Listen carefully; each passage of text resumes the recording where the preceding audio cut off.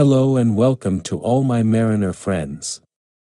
Let's discuss Enhanced Safety Program and their question and answer related to MMD India. The International Code on the Enhanced Program of Inspections during Surveys of Bulk Carriers and Oil Tankers, 2011. 2011 ESP Code establishes a survey standard for the regular and safe survey of the cargo and ballast areas of oil tankers and bulk carriers. The 2011 ESP Code became mandatory under SOLAS Regulation 11 BY1. As per IMO, ESP is for bulk carriers and oil tankers. As per International Association of Classification Society notation, ESP is for bulk carriers, oil tankers and chemical tankers. Now the question comes. What is an enhanced survey program? It is not a survey, but a survey program to plan surveys. ESP just gives the specific guidelines about what to inspect during these surveys with respect to hull and structure of bulk carriers and oil tankers. A ship undergoes 4 types of surveys during its 5-yearly cycle of statutory surveys: annual survey, intermediate survey, renewal survey and dry dock survey. Annex 1 defines the requirement for the close-up survey during a 5-year renewal survey. Annex 2 define requirements for thickness measurement during a 5-year renewal survey. The renewal survey may be commenced at the 4th annual survey and be progressed during the succeeding year with a view to completion by the 5th anniversary date. A survey in dry dock should be a part of the renewal survey. There should be a minimum of 2 inspections of the outside of the ship's bottom during the 5-year period of the certificate. In all cases, the maximum interval between bottom inspections should not exceed 36 months. Next question comes. What is the meaning of enhanced in ESP? Answer for this is: number of surveyors are more than 1. Close-up inspection requirements. More structured or more organized. Better planning. Record keeping. Close-up survey is a survey where the details of structural components are within the close visual inspection range of the surveyor, that is, normally within reach of hand. Critical structure area, a location which has been identified from calculation to require monitoring, or from the service history of the subject ship, or from similar, or from sister ship to be sensitive to cracking, buckling or corrosion, which would impair the structural integrity of the ship. Suspect areas, they are the location showing substantial corrosion and are considered by the surveyor to be prone to rapid wastage. Overall survey is a survey intended to report on the overall condition of the hull structure and determine the extent of additional close-up surveys. Before the survey program is developed, the ship owner is required to complete a survey planning questionnaire. Ship owner is supposed to provide information on any hull-related deficiencies identified during PSC inspections of the ship, any hull-related nonconformities issued during SMS audits, cargo carried history of the ship to get the information on how frequently corrosive cargoes are carried that has the potential to damage the coating, the condition of the coating as per the ship owner's inspection of the ship spaces. Substantial corrosion is an extent of corrosion such that assessment of corrosion pattern indicates a wastage in excess of 75% of allowable margins, but within acceptable limits. T. Initial thickness. TD. Max allowed wastage. Ta. Min thickness allowed. Allowable corrosion is original thickness minus renewal thickness, which is minimum allowed thickness. When maximum allowed wastage is gone, means initial thickness, T, approaches min thickness allowed, Ta. Now plate thickness at min level, if it goes more wastage, then needs plate renewal. When 75% of maximum allowed, wastage is gone, now we have 25% remaining to waste. So now plate thickness can say, entered in that region, which is known as substantial corrosion. Q. What is thumb rule for plate thickness to renew? Thumb rule, when plate thickness reaches minimum allowed thickness, I.E., 25% wastage. Now the question comes. What are the three major contents in the Enhanced Survey Program file on board? Answer for this is: this file will have survey reports of hull structure, condition evaluation report, thickness measurement report, condition evaluation report, tank coating condition, areas of substantial corrosion, if any, class condition/any memorandum, thickness report, detailed thickness report, thickness summary report. Now surveyor may ask you, what led to ESP? You should start saying, up to end of 1990, 216 bulk carriers were lost. Which forces the IMO to think about something seriously wrong with either the design of the ship or with the maintenance of the ship. In 1993, IACS introduced ESP for more close-up inspections of the ships for bulk carriers and oil tankers.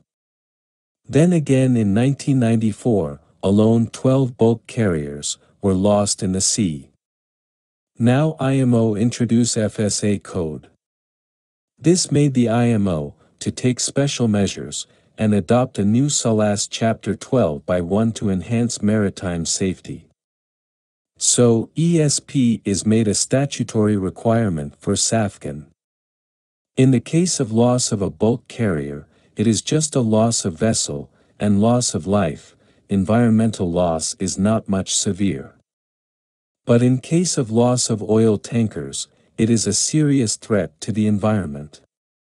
So, oil tankers are also included under ESP by IMO. And at same time IACS introduced chemical tankers as well to bring under purview of ESP notation. Next question is: what is condition evaluation report? Answer for this is: this report is also called a green file. This report gives the complete report of the renewal survey conducted for the ship. It will give the actual condition of tank coating. As per Enhanced Survey Code, the condition of tank coating needs to be defined good, fair, or poor. Good means only minor spot rusting. Fair means local breakdown of coating at edges of stiffeners and weld connections, or light rusting of over 20% or more areas under consideration. Poor means general breakdown of coating over 20% or more and areas of hard scale at 10% or more of areas under consideration. Conditional evaluation report will also have the details of any memorandum of class issued to the ship. Condition evaluation report will also mention the areas of substantial corrosion. Next question is: many surveyor ask what are the content of CER, Condition Evaluation Report. You should answer by saying, this report is also called a green file. This report gives the complete report of the renewal survey conducted for the ship. It will give the actual condition of tank coating. 1. General provision. 2. Report review list of survey report. 3. Close-up survey. 4. Cargo and ballast piping system. 5. Thickness measurement. 6. Tank coating condition. 7. Repair. 8. Condition of recognized organization or class. 9. Memoranda. 10. Revaluation results of the ship's longitudinal strength. 11. Conclusion. Next question: what are the latest Enhanced Survey Program, 2013 edition, which has been in force since 2016? Answer for this is pitting and grooving corrosion, definition added. Documentation on board supporting documents for CS are built bulk carrier or oil tankers. Extent of tank pressure testing added in Annex B Part A. Identified substantial corrosion area. Additional thickness measurement for IACS-CS are built bulk carrier/oil tanker. Pitting corrosion is defined as scattered corrosion spots or areas with local material reductions which are greater than the general corrosion in the surrounding areas. Grooving corrosion is a typical material loss adjacent to welding joints along abutting stiffeners and at stiffness or plate butts or seams. Now some straightforward questions.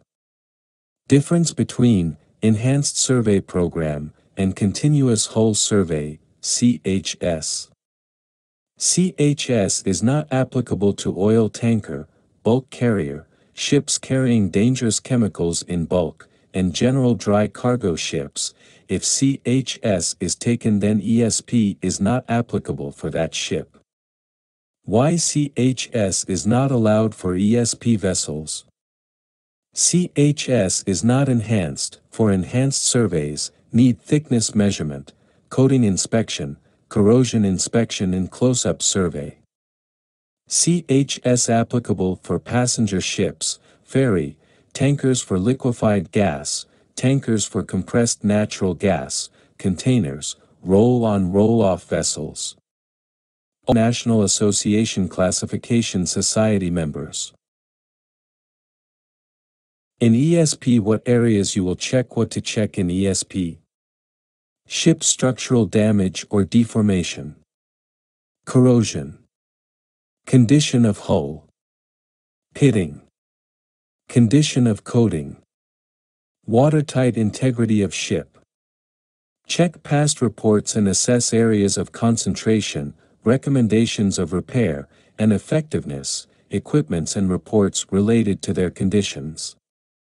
Reports of structural surveys. Condition evaluation report. Thickness measurement reports. Ship's criteria for inspection, as per Enhanced Survey Program. Bulk carriers and oil tankers greater than 20,000 dead weight. 2 surveyors are required from the 15th year, that is, from the 3rd renewal survey. And after that every intermediate and renewal survey. Only bulk carriers more than 1 lakh deadweight, 2 surveyors are required between 10 to 15 years of age, that is when the ship is 12.5 years, subsequently every after 2.5 years. Mean starts from 3rd intermediate. Do chemical tankers come under the purview of ESP or not? Chemical tankers come under the purview of ESP code for IACS classification societies for ESP notations. For statutory requirement, not for chemical tankers. Thanks for watching. Please like and subscribe. I will be adding more videos. Please feel free to ask more related question.